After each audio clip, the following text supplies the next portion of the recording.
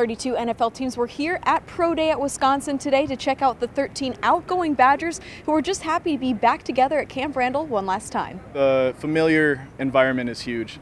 We've practiced number of times here, good practices, bad practices, everything in between. So being able to be out here with the guys, everyone was here, everyone had smiles, everyone getting back into the locker room. The brand new locker room is really sweet. So you know, just getting around these guys, it makes you feel good. You know you're going to put your best foot forward. It means a lot just to see familiar faces and people that I grew up with, you know, that I've been with this past couple years, and teammates that really pushed me and tried to be the best that we could be. So it means a lot to see their faces and just go out and perform and do my best ability. Very comfortable environment. It's very personal. You know, your teammates are here, and you know, your coaches are here. So it's definitely a different atmosphere, and you know, I was glad I was able to perform decently well today.